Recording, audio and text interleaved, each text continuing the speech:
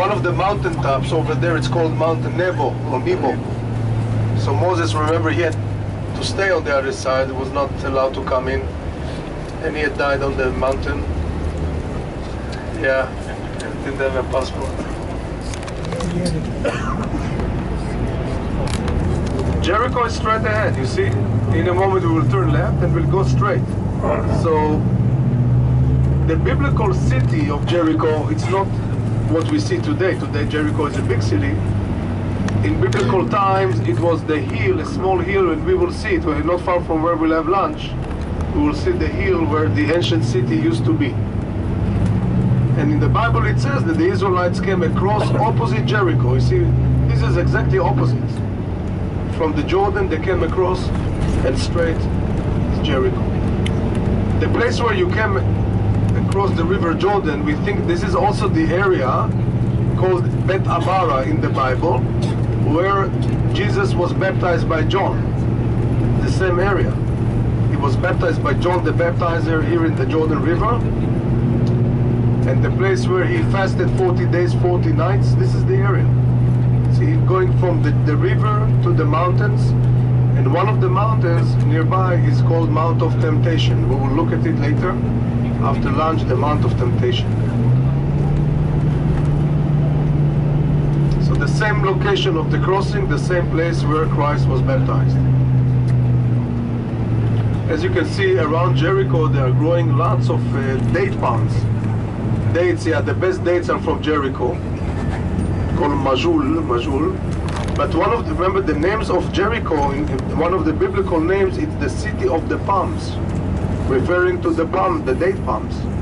The dates are growing on palm trees. You see them here on the left, on the right, you see more.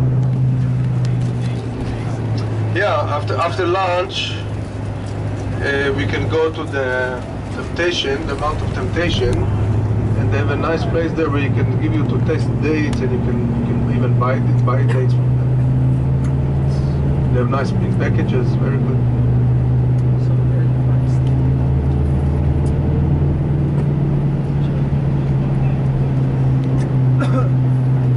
Yeah, whatever they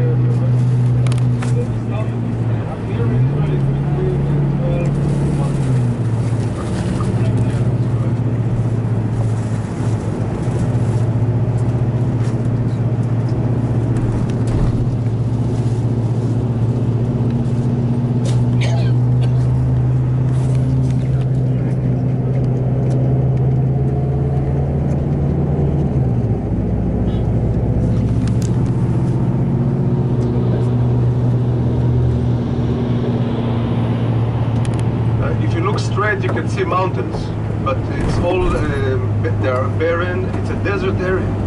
See, Jericho, it's nice and green, but all around it's a desert. And if we'll go up through the mountains, we'll go straight up, we will get to Jerusalem. Okay, so Jerusalem, it's up on the mountains about 35 kilometers away from here. We will get to Jerusalem, but not from this side, from the other side.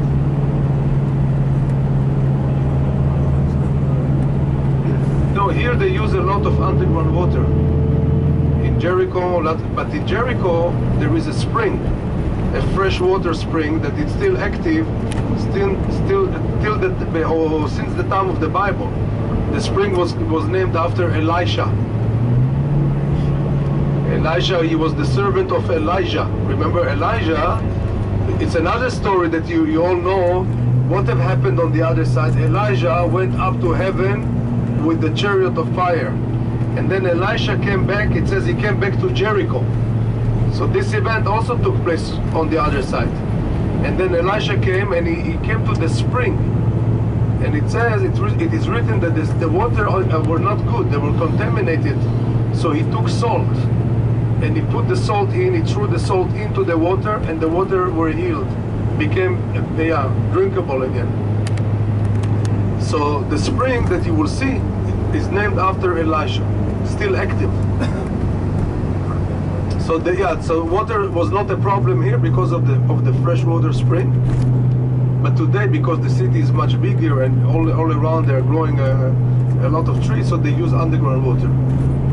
We have actually wells, lots of wells in the valley. So we're now coming to Jericho, which is a Palestinian town.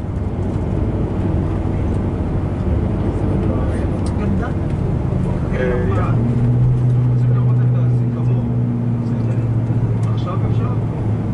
Yeah, we will pass nearby the old sycamore.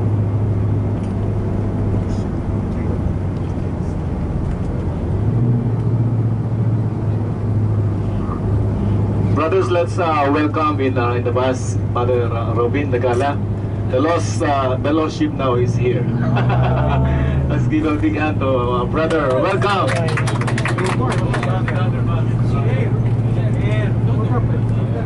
Share. Yeah, welcome. Share. Hindi niya alam eh. Dito talaga siya parang first day. Saan kami ng kasama sa akala. Kasama ni Saldi.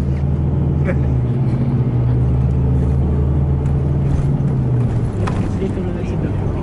Dito siya na palagi sa isa ko na dali ako na